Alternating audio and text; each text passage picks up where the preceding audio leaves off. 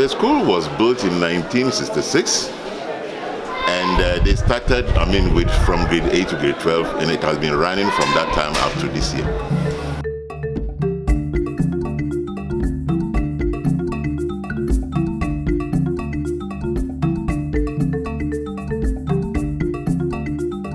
I'm just here to tell you guys that it is possible, black child. Aviation, the industry is looking for a black young child. So by virtue of you being in your seat, the person that you are, you're already advantaged for the programs that we're running today. Because there is no black people in our industry today.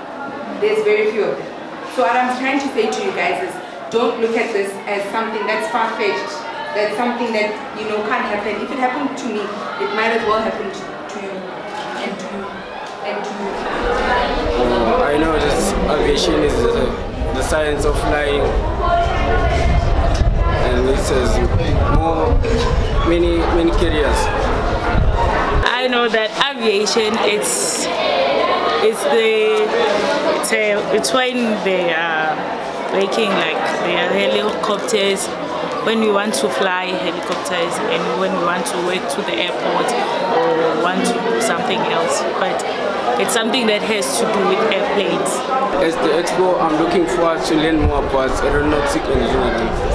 The air show I'm looking forward to seeing many aircrafts and many pilots that will inspire me as a learner who is at Sigweje.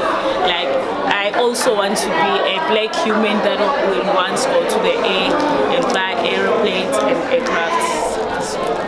Benefits of the kids attending the air show and this aviation expo is it will help them to know about the field, and their interest in the field will also increase, so that we'll get more black children into that field.